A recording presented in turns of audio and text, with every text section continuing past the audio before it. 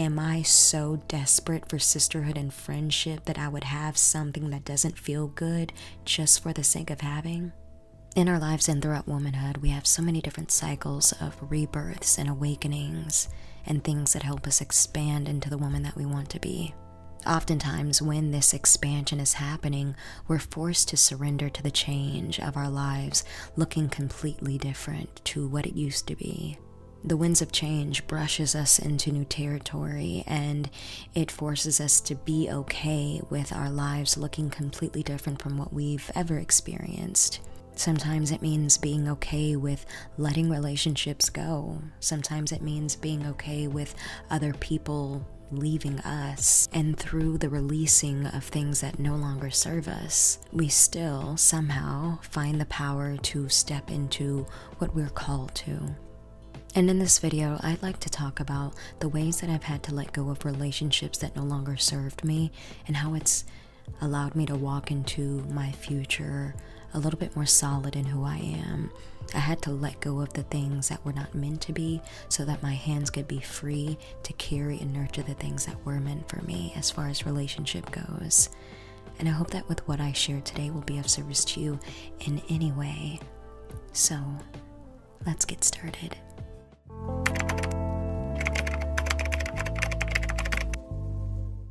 When friendships end, it feels like real breakups. And how do we do that still with the same love that we had going in?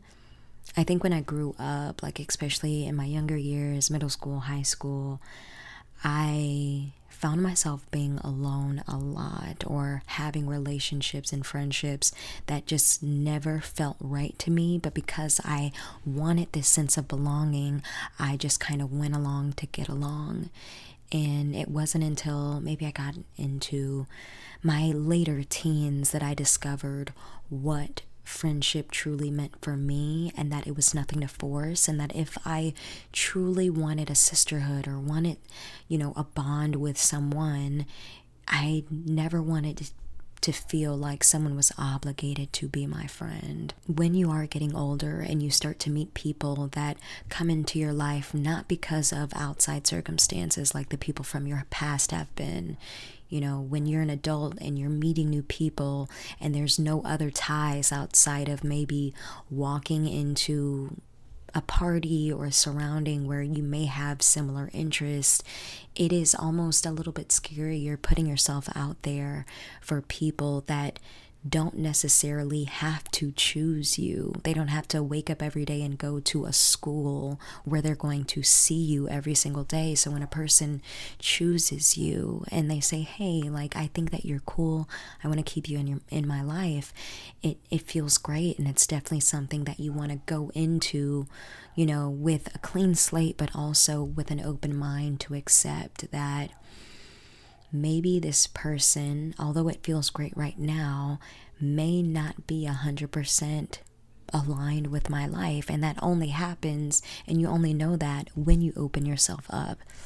I think oftentimes when we start to experience the great things that happen in friendships, like the fun memories and the inside jokes and just all of the great memories that you could have with a friend, when things go sour and you have to, part ways, it's even more hurtful because you remember all of the fun times and you remember all of the great things that you were able to have with a specific person, and you often question yourself, like, why couldn't this last? I remember having a friendship with someone that really meant a lot to me, and I wanted to do this, and she knew all of the things that I wanted and all of my dreams. But when we finally decided to end the friendship, or when I decided that I could no longer exist in a friendship with her, and I just decided to continue on and do the things that I wanted to do, it always broke my heart that I was never able to call her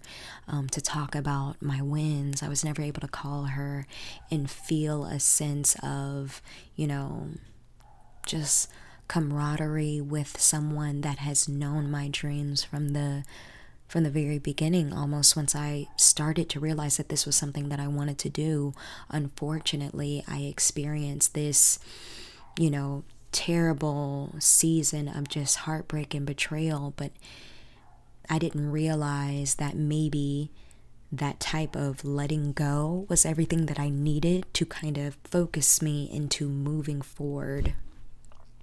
Sometimes when you're in a season in your life where you feel like you finally are in alignment with who you're supposed to be, things are finally starting to come together, the pieces are finally starting to make sense, it almost seems like that's the time where everything kind of goes sour, or all of the foundations that you've built over the years start to kind of get little cracks and maybe dismantle.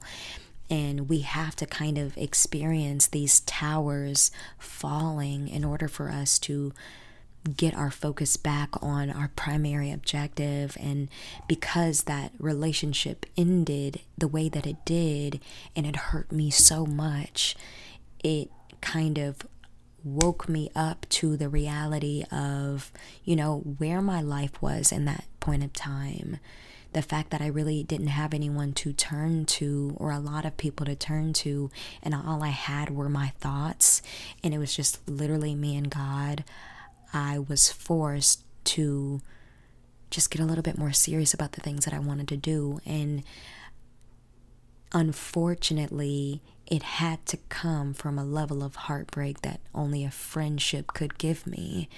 Because, this was someone that was, I was riding for her, if you need me, I'm there. It really felt like a sisterhood.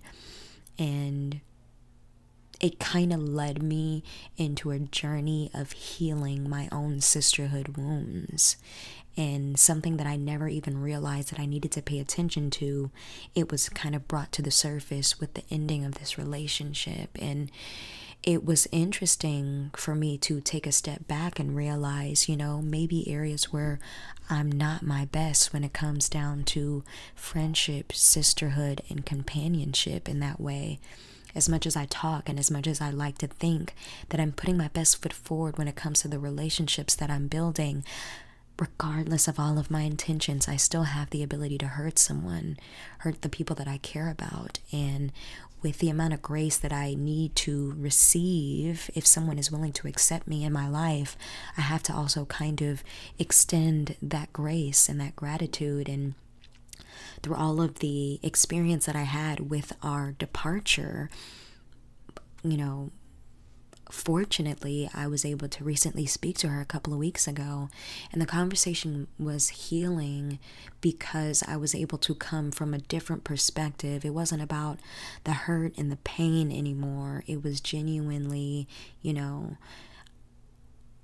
unfortunately, we had to part ways for the amount of time that we did.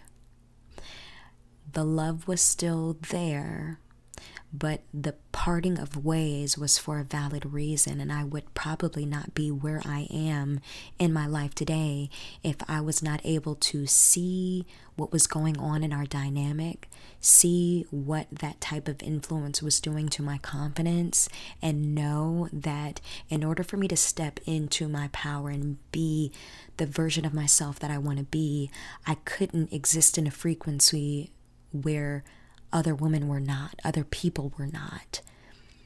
And to be honest, I just reached a point where if I'm really serious about standing in my power, if I'm really serious about doing the things that I want to do, doing the things that I need to do, one of the things that always kind of stood out to me was, how could a person exude confidence but internally not really have it enough to use all of their creative abilities and their charisma and their talent to benefit them? Like, I got so tired of just talking about the things that I wanted to do, or the things that other people are doing, or all of the ways that maybe what they're doing is not necessarily genuine. And it's like, I need a piece of that, and I can't waste time speaking about it anymore. I needed to do it, and it awoke something in me that made me a better woman for it. And because I wanted more for me, I also wanted more for my friends. So when I was able to see that, I don't think we're going about things the right way, maybe there's a different way that we can do this because I'm not getting the results that I want. Are you? And the type of hard conversations that come up out of that, those are the type of heartbreaking awakenings that need to happen to kind of push us forward. And that's definitely what happened to me. I think for a very long time, because I longed for this bond, this sisterhood, it put me in very dangerous situations where I was around people that did not respect me and did not like me. They needed someone to be the butt of their jokes, so they kept me around because I was doing things in my life. I had a lot to talk about, and because talking about me and making jokes about me made them feel good about the things that they didn't really have the courage to do and stand up and do, it kind of served them. The relationship served them. But as I was sitting back and I was thinking, I'm like, wow, like, why am I allowing people that are afraid to walk in truth and in faith and really make a statement in their own life make me feel bad about the moves that I want to make in mine? Am I so desperate for sisterhood and friendship that I would have something that doesn't feel good just for the sake of having? And I think when you're maybe in your early 20s, if you're younger and you're watching this and you feel like my videos resonate with you, I've had so many different friendships with so many different girls and guys. And I had the friend that would use me to lie to her boyfriend about where she was. I had a friend that would always make me the girl that she would bring around for another guy's friend that was always ugly. And I was just always that down girl, but I would never take things far because it's like, at the end of the day, I'm your friend, but I'm not you. So this is when you are really your own woman and you define what that is and you have clear boundaries. Sometimes it is hard to have friends. It's hard to build relationships because if you are open enough, you can open yourself up to someone who uses friends as like infinity stones. So they're just collecting all of these people in their lives to use. And they never really see your value, and they always wind up taking you for granted because they are not realizing who and what they have by you claiming to be their friend. I've always been someone that, because I didn't have a lot of friends, I took that name of friendship very seriously. It wasn't that I was a mean girl, but I'm just not going to shoot the shit and have small talk conversation with anyone. So if I'm investing time and energy into you as a person, it's because I genuinely care or I consider you a friend, right? And when people have so many different friends groups and so many different friends and live in the performance aspect of friendship outside of like having solid connections, it's always different when they meet people like us, because when we are in a place where we're actually setting boundaries, it always makes them uncomfortable. We rub people the wrong way because we don't exist in their definition of friendship. And especially at this age that I'm in now, it's like I'm too grown to sometimes like participate in or entertain different types of conversations. And I feel that way for myself. Like even when I am going through things, I know there's a select few people that I can call and we can talk and we can end up laughing because I love to laugh. But I know them to a T where they're not going to tolerate me complaining about the same shit. Like they're the type of people that are like, okay, like I don't really have a lot of time. Where is this going? Are you going to make a change or not? And those are the type of people that everyone needs, because it in a way keeps you from being stagnant in your own pain, being stagnant in your own mistakes, and it helps you move forward. So I always appreciate the very small few people in my life that just weren't putting up with my ish. And because I knew that there were certain things that they did not tolerate, it kind of allowed me to grow up and through the things that I was going through, because I had to evolve. I had to move up. And I think I'm just a different type of person where I grew up with like a tough love mentality. So I love that my friends really don't take a lot of shit. I love that my friends are not going to allow me to not exist in my power for too far longer, because they know who I am and they are aware of my greatness to know when I'm not being great or when I'm not making the right decisions. That's what I call true friends. You know, those people that only like to speak to you when you're complaining about things about your life. We don't realize it, because sometimes when things are going wrong, we love to talk about it to the people that we care about, because we assume that our thoughts and the things that hurt us are in a safe place. But sometimes what I had to learn the hard way is that people love to use the pain and the distractions in your life and the things that hurt you to kind of distract them from their own life. And it gives them more things to talk about, to take away from the things that they need to work on. And never allow a person to get too comfortable speaking on your pain or speaking on things that you've gone through, because you never know who they could be saying it to or whose hands it could be in. And yeah, you know, and it sucks because now, because of my experiences, I move so differently. I just have this different idea of trust that I genuinely feel like is healthy for me.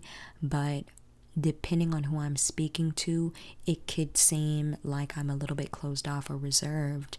And if I'm choosing to set boundaries because I'm almost 30 and I'm not an open book, like I know on YouTube it seems like I'm an open book, but the reality of people in my day-to-day life, like where I work and all of these things, the fact that they don't know anything about my life is something that, as a woman, you should want to keep. You should want to keep a mystery about what's going on in your life.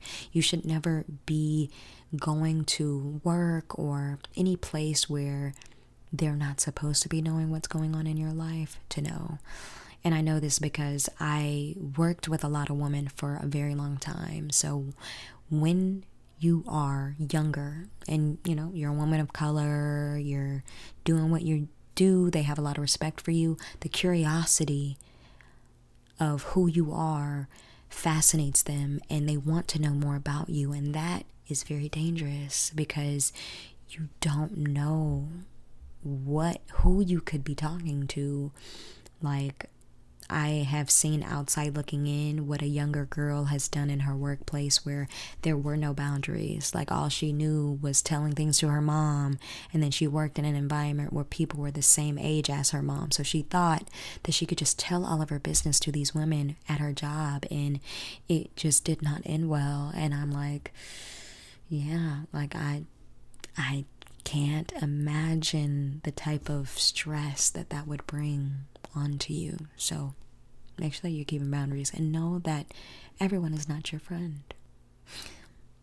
Even for my romantic relationships, I think I'm always trying to redefine what my dream love means for me. I think because of how I grew up and the things that I was interested in, the fantasy and the fairy tale stories of what love actually is, I had to create a practical approach to what I viewed love was, because getting to know someone, relating to them, and actually wanting to build a life with someone is pretty practical. And when you put these fairy tale like expectations on something that takes a lot of work and communication, it's hard. I was having a lot of hard, complex debates with myself about the fantasy of what I thought love was and what love was looking like in my life, or the love that I was able to accept. And when you are growing up with someone and you don't have many examples of what a relationship looks like, all you have are the dreams. And even now I find myself in between, like, there's this idea of what I think love actually is, and this is how love is showing up right now in my life, and it is a lot of work, right?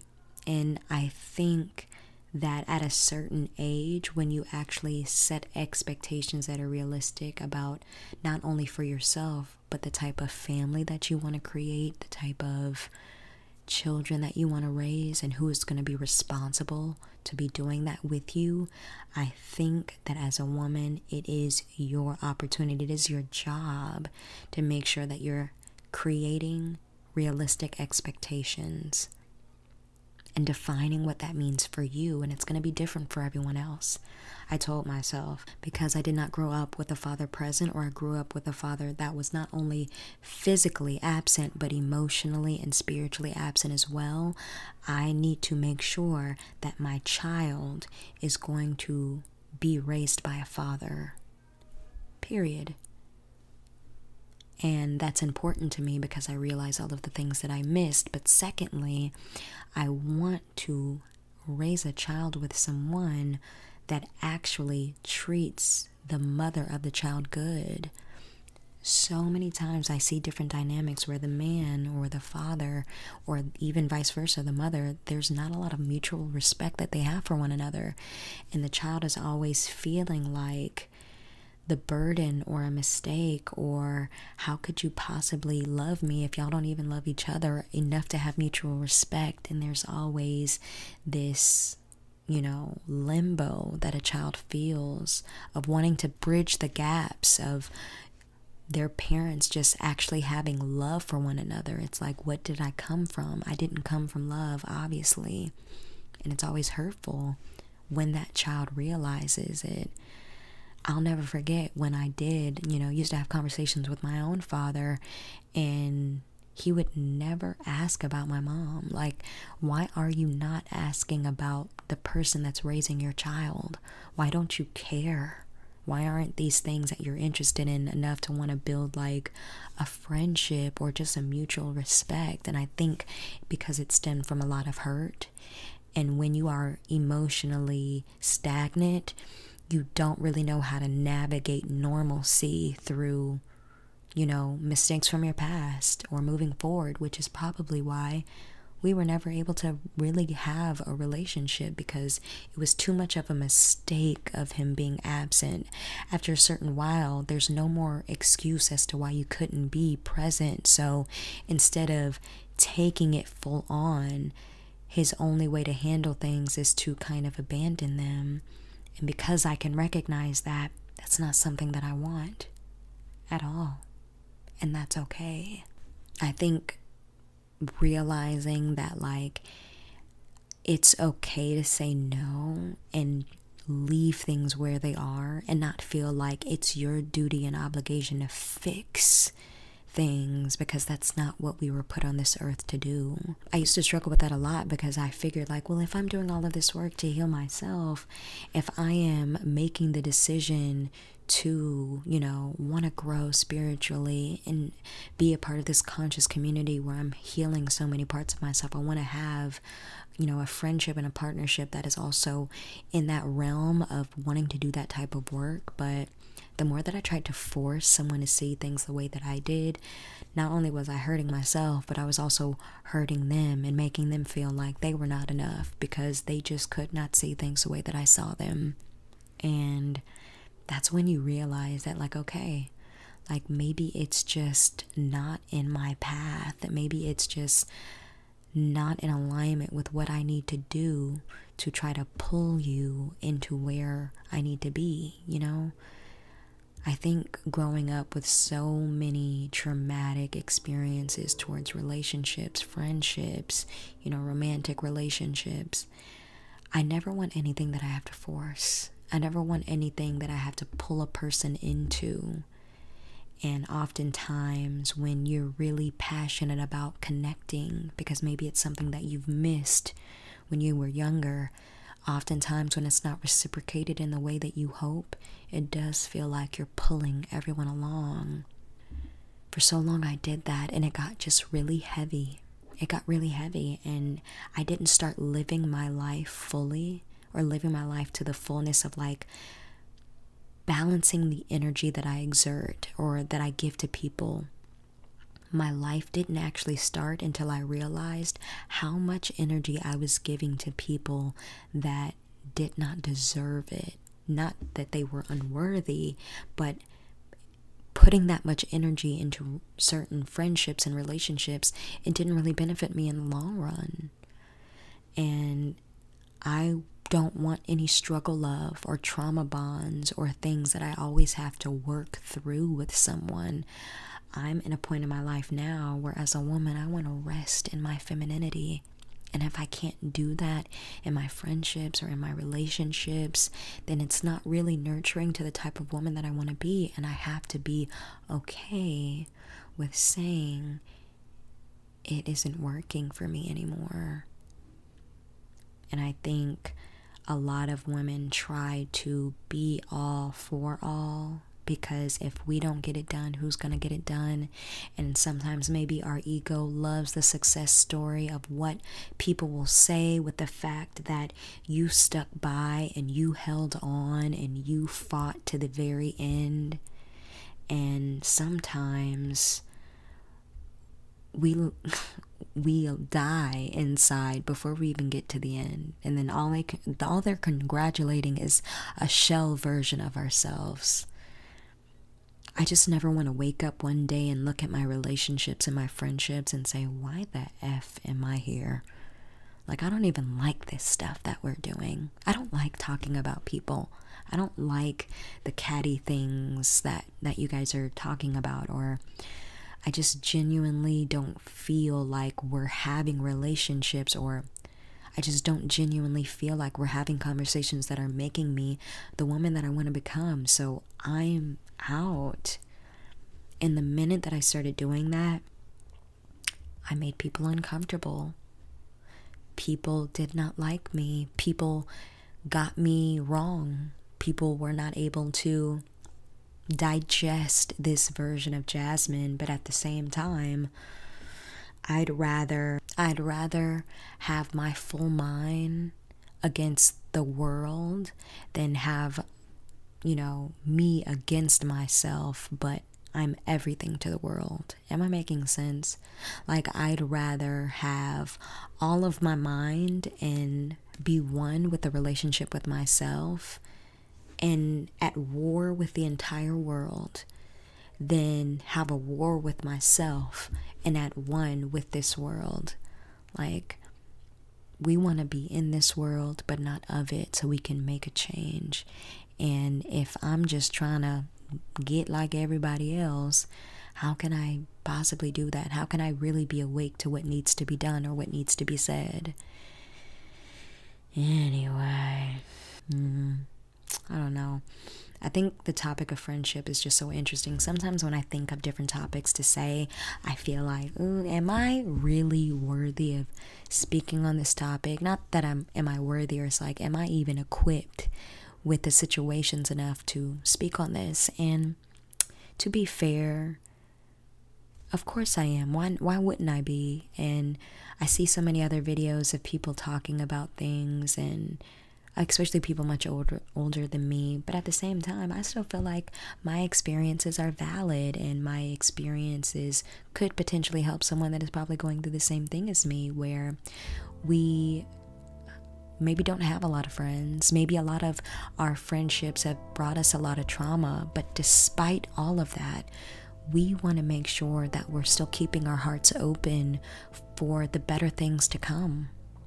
Like, I don't want to have friendships where I'm so hurt from things that happened from my past that I don't allow the good people in. Like, it's like an abandoned dog. When you get them and you adopt them, because of the things that they've gone through, they're going to take a lot of work for you to build that trust. And I don't want anyone to come in my life and see me like some abandoned dog that I'm just gonna snap on them. If I feel unsafe, I'm gonna hurt them or put them in positions where they are fearing me because of the things that someone else did to me. And yeah, I don't know, you guys. This month I'm having so many great conversations with different women, and I like the fact that God is allowing me the time to get to know different women and just hear their stories and hear how like God is kind of showing up in their lives, or the awakenings that are happening in their life. They've been so enriching to me, even if we don't have the same journey or have anything that relates at all. Just the fact that like their soul is meeting my soul and we're able to find this connection, it always feels really good. I love talking and getting to know people. Thank you so much for giving me the time and the space. Thank you so much for watching. I hope that what I said was resonating with you in some type of way. If so, do not forget to like, comment, and subscribe, and I'll see you guys in my next one.